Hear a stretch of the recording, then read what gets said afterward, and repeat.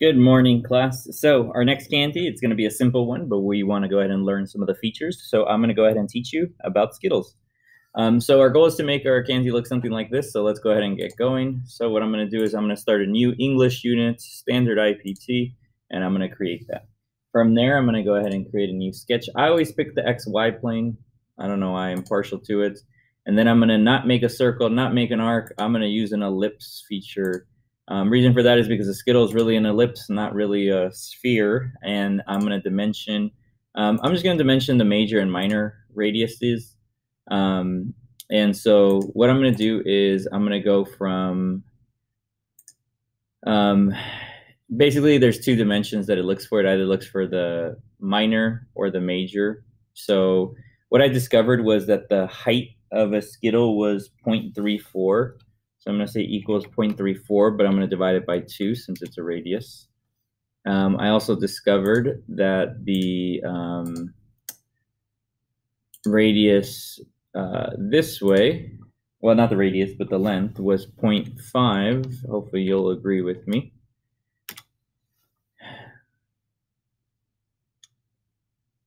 Something about that seems a little off, but yeah, we'll go with it. Oh, I think I know why. It has like kind of a little... All right, we're going to assume that's right. All right, so then I'm going to go ahead and draw a line in the center. And I think hopefully you know why. Because what I'm going to do is I'm going to trim this half. Hopefully you see my method and how I'm going to make the spherical shape. That's right, you guessed it, the revolve feature. So I'm going to click on the shape. So the profile is asking, what do you want to revolve? The axis is saying, about which line do you want to revolve it? I want to revolve it about that. And there we go. There's my Skittle. Wow, amazing. All right, so it's not so amazing because one of the things I got to do is I got to go ahead and put the little S on it. So even now I could go ahead and change its color. So why don't we go with a green one? I don't even know which green I used on the last one, but sometimes I just search. Actually, you know what? I'll teach you guys this feature. Sometimes what I do is I select this, and then I just go ahead and try to find a shape. So I select the part, and then I select the color. No, a little darker. So what I could do is I could grab this little rectangle and start moving it around so it's the green, the shade of green I like. Sure, I like that. And then I'll click the checkbox. Okay, now let's go ahead and make the little S, and then we're done with it, right? So what I'm going to do is I'm going to create a plane that's offset. Which is it going to be offset from? Well, it's going to be offset from here. So I'm going to drag it up. And it doesn't really matter how far up you drag it. You'll notice that I just kind of arbitrarily dragged it up. So sure, that's good enough. Off here, off this new sketch that I just created, I'm going to start a sketch. And I'm going to go ahead and put text on there. So I'll just draw a box that's roughly how big I want it. And you'll notice that it tells me I just want an S for now. Why don't we make it, ooh, I didn't measure this, so I'll grab my dial calipers. It's roughly 0.225 tall. So I'll type that. I want it to be white text.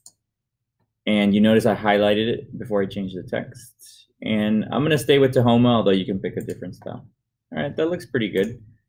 I'm going to move it around. I could probably make it a little smaller, but I think that looks pretty good. It's probably a little over-exaggerated. The S probably is upside down, but it doesn't really matter. Maybe that's just me being crazy, but it feels like it's upside down. But I'm going to go with it. So now I have this S that's hanging out there, and I want to bring it down here. The problem is I can't really bring the test, so what I'm going to do is I'm going to kind of fake it with the emboss. And what I'm going to do is I'm going to select the profile. So that's the S. I want to go ahead and project it the opposite direction. I want to bring it onto the part, and I want to make it a depth. So embossing is like adding depth to it, and I'm going to make it something really small. I don't know how small I can go, but let's see. And I want to make sure it's white. So I know white is somewhere on here. Coarse textured white, sure. And there it is. Kind of don't like the way it looked. I tried some new stuff on this one, so let me go ahead and mess around with it. I could always go here and right click on it. I'm going to select a different white. I did it on my last, on my practice, but now I kind of forgot which one I selected. Let's go with smooth white. Go okay. And let's see if we could go even less so it doesn't bump out as much. And yeah, I'm happier with that. All right, so I'm going to turn off my work plane. There we go. And now I have my Skittles. Unbelievable. I'm going to go ahead and put it into realistic mode. I always like to do this stuff for funsies. I like to give it shadows. I probably don't like the text that much, but we're going to go with it. Just because conceptually I don't want to make this video long, and then I always like to make the part,